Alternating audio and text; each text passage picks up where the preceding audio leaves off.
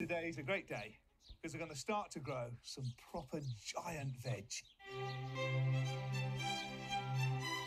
For the competitive veg grower, growing your own is all about the wow factor.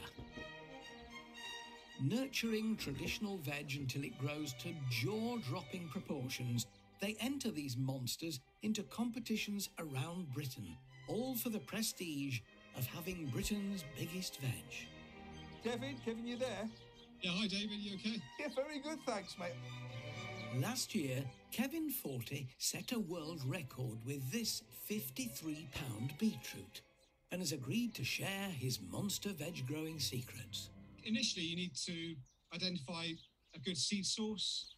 These seeds may look the same as you get from a normal seed packet, but these seeds here are bred to produce record-breaking fruits and vegetables. And then what tips have you got for growing? If you give a vegetable more space, the plant has more air, so bigger roots allows you to get bigger, healthier harvests. You want to encourage leafy leaves. Chicken manure is very high in nitrogen. So more space, more food, more water. I appreciate it, mate. Yeah, thanks, David. Cheers.